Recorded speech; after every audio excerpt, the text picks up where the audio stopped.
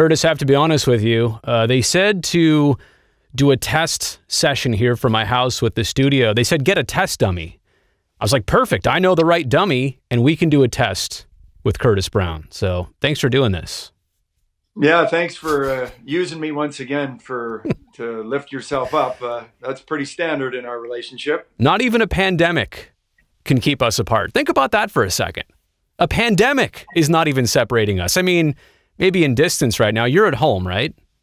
Yes, yeah, absolutely. We're in the stay-in-place order here in Santa Clara County. So as are you. The only place we can connect is as we are right now. So let's be honest, pretty life-changing last, I don't know, a couple days or week. When was the moment that all of this hit you? When was the moment you knew it was real? Well, I think it was last Wednesday. I was at the rink doing what I typically do on Wednesdays, and that's go on the ice and run some camps and clinics. And when we got off and kind of started watching, sorry, my studio's falling apart. When we started watching what was taking place, you know, after the NBA game and the Sharks were in Chicago, obviously you and I weren't doing that game. There was a different tone, and I don't think anybody could predict what would happen from that moment on. But then it seems like it's been a whirlwind of events, obviously, from cautions to warnings and all the way up until last night at midnight when the stay-in-place order took place for obviously our region. And if you look at the news around the world, obviously it's a very serious time that's tough. Everybody's sacrificing something, obviously, for the betterment of everybody's health. And yeah, it's something we've never been a part of before. I should ask this right off the top, actually. How are you doing? Yeah, well, our family feels great. Thanks for asking. And right away, obviously, we took the warnings very serious, and you know, we separated ourselves to the best that we could. You know, when we were able to go out, I only went out a couple times for groceries and necessities.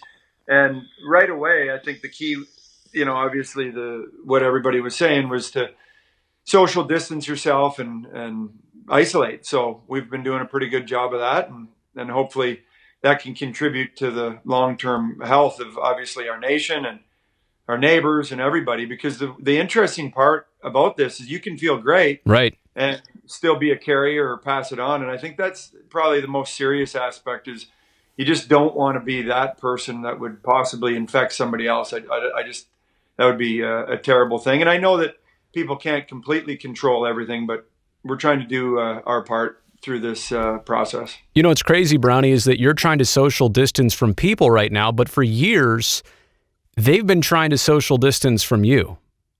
You find the irony in that? Full circle. It's gone full circle. You know, we're trying to make timely jokes here. I hope everybody understands what we're doing. This is the normal shtick, by the way. Go ahead. And you've messed up more than one time, so people will forgive you, especially in a time like this. So this is nothing new for our audience. Right. You know, obviously we want to be entertained. As a society, we don't want to focus on things that we can't control, number one, and we don't want to focus on the negative. That's why sports, entertainment becomes such a big part of what we do. And really the crazy part, Brody, is whether they've liked it or not, you know, the audience has had you and I to either mock or laugh at or figure out what we were going to do next, before, during, and after a professional event, which was the Sharks. And, you know, the tough thing is this doesn't just affect, you know, one area of the country or one people group. This essentially affects everybody, and that's why it's so unique. So obviously, even having to sit next to you, I would rather do that than go through any of this. Well, and on that note, I know that's a good chirp. That's pretty solid. But taking it back to like the serious part of that, isn't it amazing how our priorities changed? And we're talking about stuff like what's Martin Jones going to do to turn things around? How are the Sharks going to retool themselves this summer? All of that was like, you know, relatively high on our conversation radar. it's amazing how fast it just kind of slid off the edge. And I'm also saying too that sports are super important, like when they come back and how people use them to try and feel a little bit of normality. But at the same time, right now, I have a hard time even, finding the relevance of things I thought were important a week ago. Isn't that amazing? Yeah, you said it great. Obviously, when you don't have much concern in your life in the big picture, as most of us don't, all of a sudden when you go through something like this, it definitely puts perspective back on the most important thing. And that's got to be your health. And obviously there's a situation where we're hoping and praying that it is very minimal in the respect of, the severity of it. And my hope is that, nobody gets it, nobody gets sick. But the reality of it is it has targeted, those that are older or with underlying health issues. And, talking to some different people, it's amazing that it's taken a stay in place order, hopefully for people to realize the severity of it. Yeah. In that, it might not be an individual that's at risk, but there are people that are out there at great risk. If you hear the news around the world, that's on the extreme case. But obviously, those are the people that we're trying to protect. I was talking to a couple people, and they put it very clearly to me. 80 or 100 years ago, a sacrifice was, people going to fight for the freedom of this country. And now all they're staying doing at home is asking us to stay at home and sit on the couch and, go outside for some fresh air. So I think that when you put it in that perspective as well, we can definitely all do our part to make it as safe as possible. What that means, I think it's too early for any of us to know. But hopefully by reacting the way that the government has and, hopefully all citizens, that this will definitely help flatten out that curve and the severity of what otherwise could have been a worse situation. I know you're not really on Twitter. I run your Twitter. Let's establish that. But I tweeted yesterday that I'm going to start approaching this situation like we're down 3-0 with 10:46 to go in the third period of Game 7. Like we're literally up against it right now, and we need kind of that huge push. All right, so one more hockey question, and then we're going to keep it light and conversational the rest of the way. And this one, it's a serious question, Brownie, but I also realize, too, we're both going to just go on instinct here. I've been saying and feeling all along like it's going to be an uphill battle to resume hockey in any way, shape, or form and to award a Stanley Cup this year.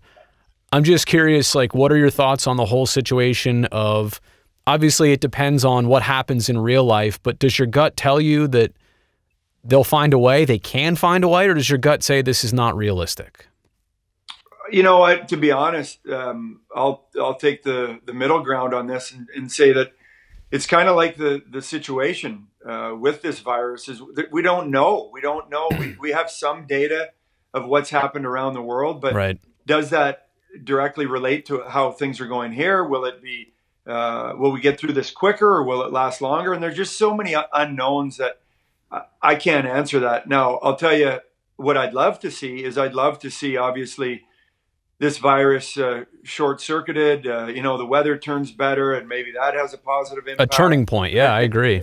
Yeah, and then we can get back to all the things that we love so dearly, obviously after our health and our families, and which would be sports in this nation. And I think, over the last less than a week, it's amazing to see, the impact that this virus has had.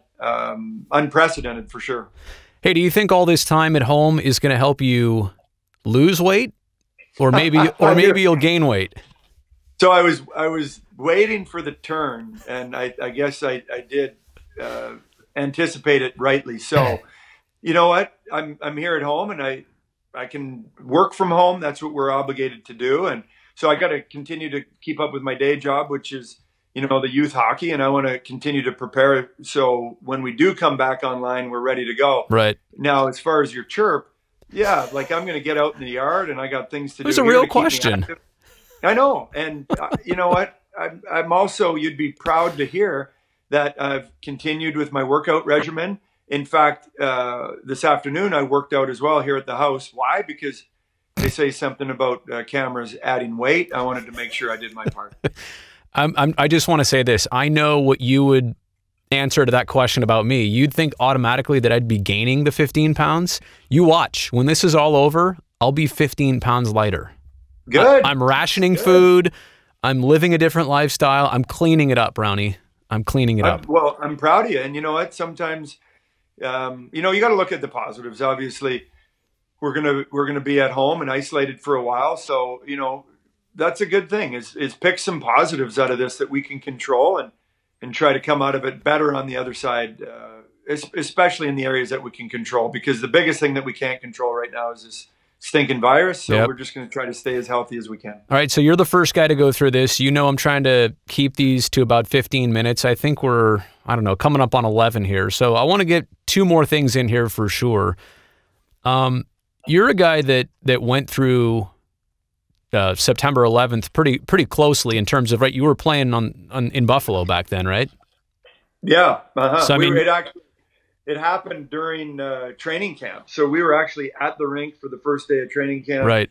And that was quite an ordeal, for sure. So my question is, and I don't know that by any means we've seen the beginning, middle, or end of coronavirus in the United States. I have no clue, and North America for that matter, but do you think there's even a way to start the comparisons for people who didn't live through that? Or, there's other national tragedies, Great Depression, wars that we've been through. I mean, it's weird to compare this already to something else, but it's starting to have that feeling, at least of weirdness, if nothing else.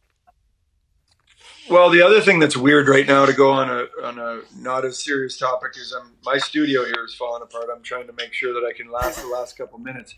I can't compare the two, Brody, because the one was actually, we were in upstate New York, and just a couple weeks prior, my wife and I went to New York City, and eerily enough, we're down in the southern part of Manhattan, around the Twin Towers. Yeah. And, so to see what happened there was obviously devastating and not good. The difference is, things paused for a brief moment in the sports world, but then came roaring back with patriotism, and everybody was united. And so I definitely think that was different, because in this case, everything has come to a halt. If you look across, whether it's the borders in Canada, I talk to friends and family, and, they're basically reacting to what's going on. Whoa. How about that, guy? Basically reacting to what's going on here. And hopefully, like, my message is we don't know, what we're doing, what the impact's going to be, but everybody's hoping that it's a positive outcome. Sure. So if Canada reacts a little bit quicker, and they have, maybe that reduces some of the exposure that they have. So I think the biggest difference is this is literally affecting the entire world. Yeah. And that's not an overstatement. So I think they're both very unique, and they're both terrible. This one is something that I've never experienced, and I'm talking to people, I don't know that they have either. Well, you're right about the timeline too. Like September 11th, it came on so fast, and in a way it was done. What had happened was done, but there was fear of more, but that was different compared to this, where the fear is, how big is this even going to get? We don't even know the scale of this yet. All right, last thing here. What's the hobby that you think you're going to exploit from all this time at home? What's the thing that you're either going to do more of or get really good at? Like, what are you doing? Yeah, no, that's a good question. Thank you. Obviously spending time with family. Obviously just being home is very abnormal for me. I'm a busybody, so I am at home, but I'm also everywhere at the same time. Just say beekeeping. Say beekeeping, please. Well, that's all I want you to say. I have bad news about that.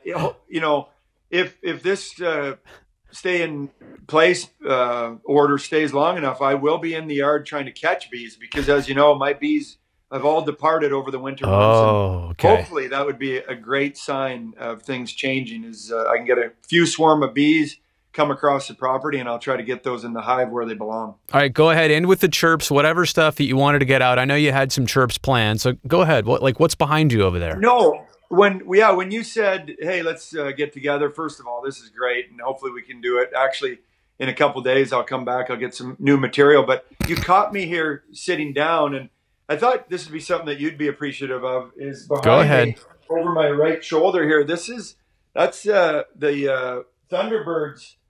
Oh yeah, they all signed a photo for me when I went up with those guys, and that was an incredible experience. I don't know if you've ever flown in a fighter jet, but if you ever get the chance, Brody, make sure you take them up on that.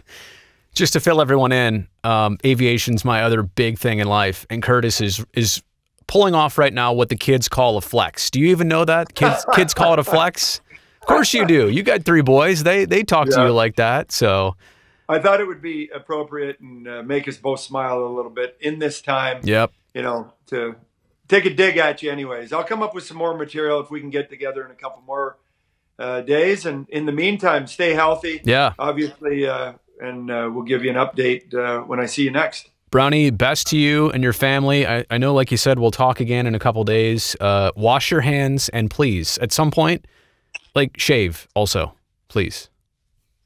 You're breaking up. I couldn't hear the last right. part, no, you heard that. Assume, you heard I'll that. assume everything's fine on your end. Be safe. Be healthy.